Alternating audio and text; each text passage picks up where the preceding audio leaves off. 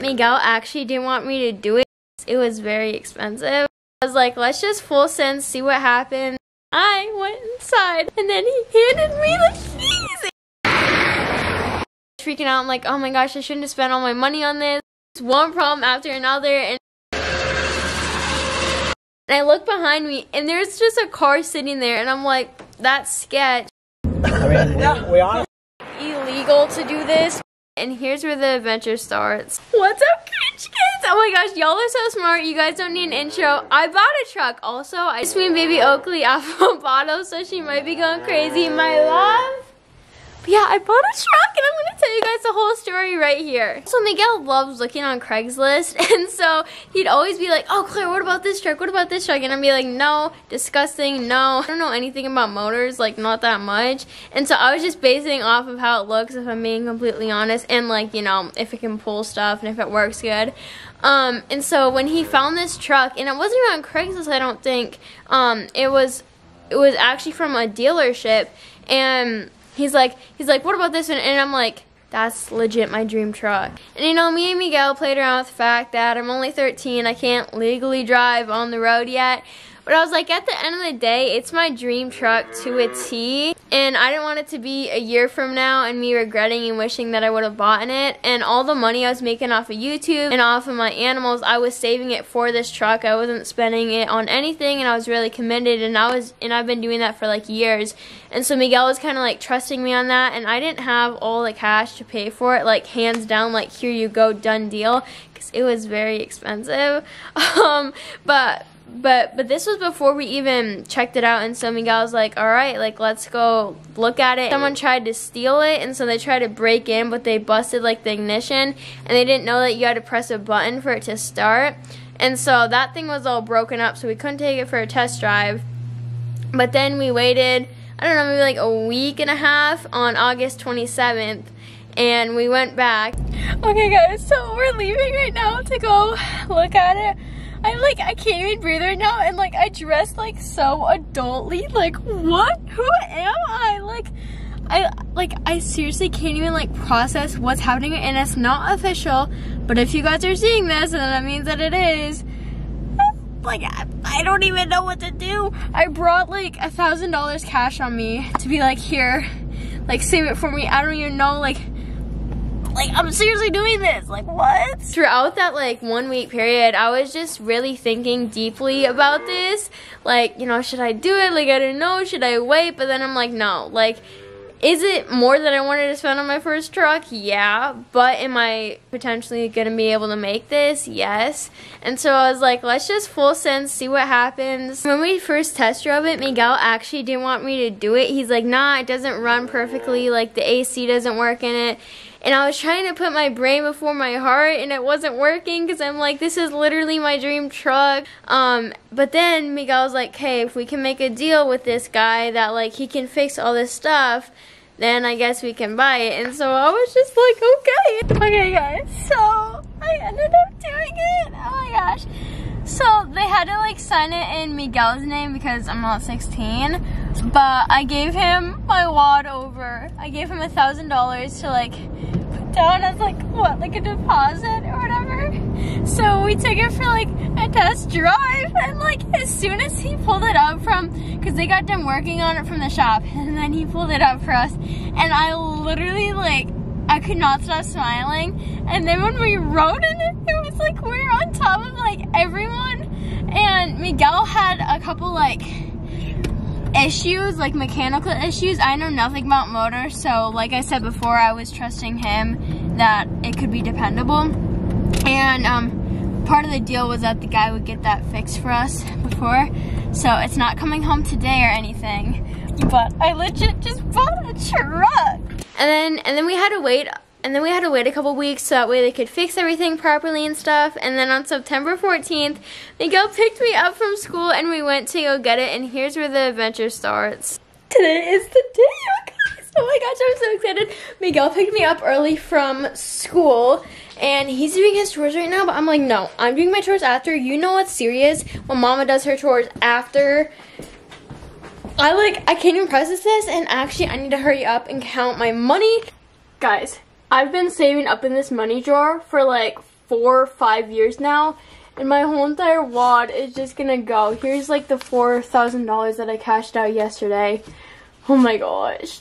Okay guys, so we're almost there. We have like what, 3 more minutes left? Yeah.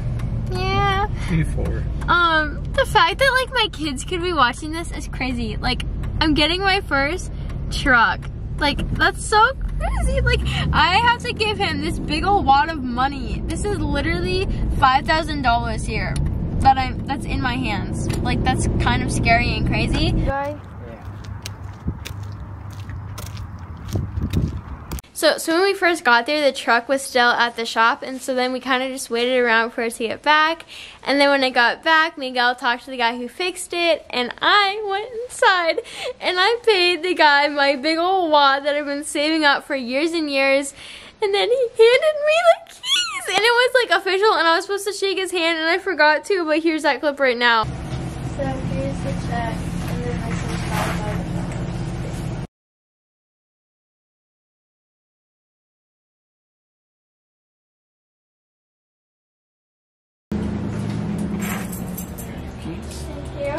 Shake his hand. You gotta shake his hand. Sorry. You gotta make it a deal.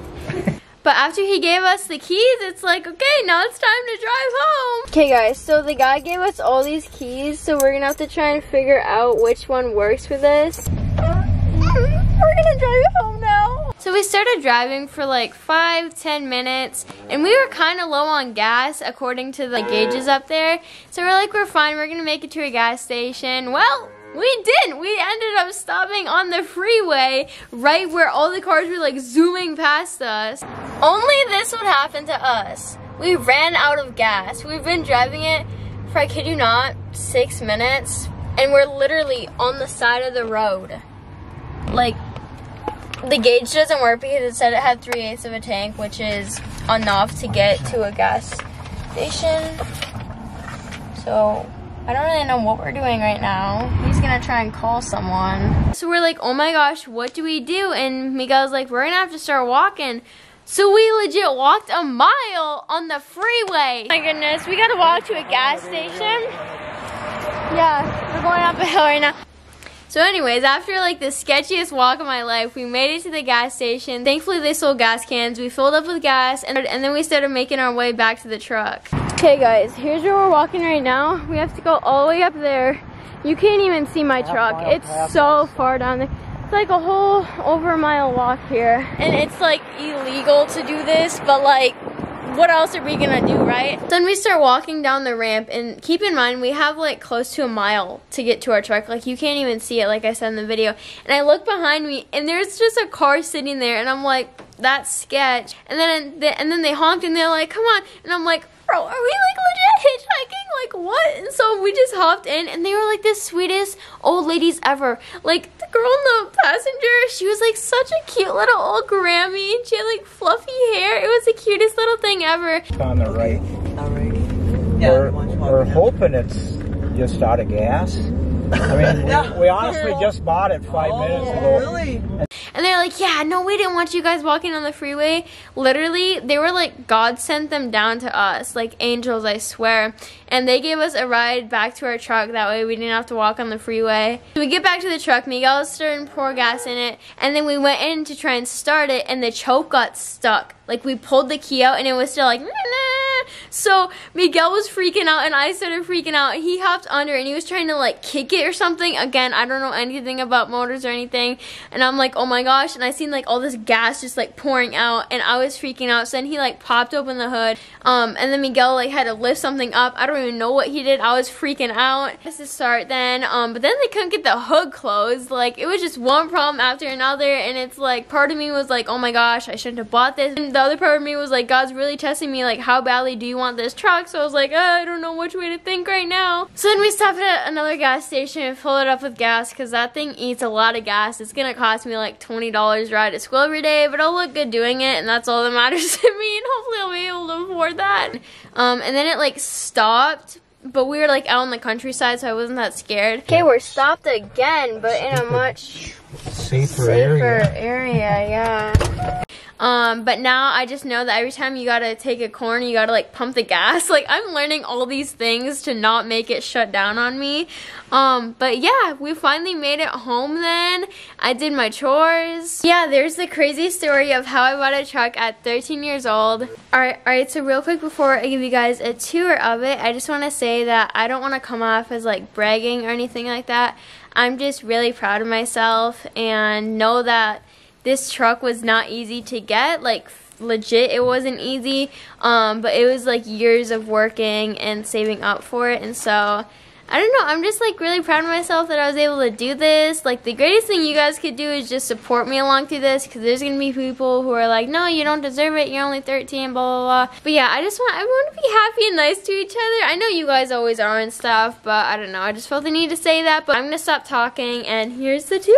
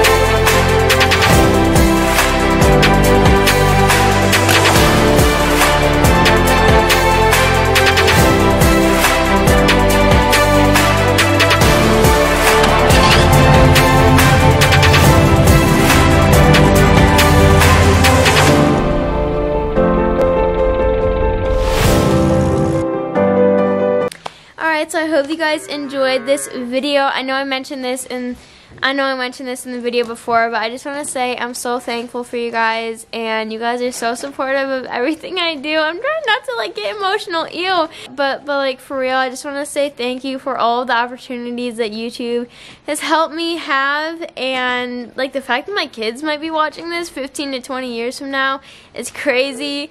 But yeah, I just want to say thank you guys, and hopefully you guys enjoy this video. Don't forget to subscribe, share with your friends, stay cringy, and I'll see you in the next one. Bye!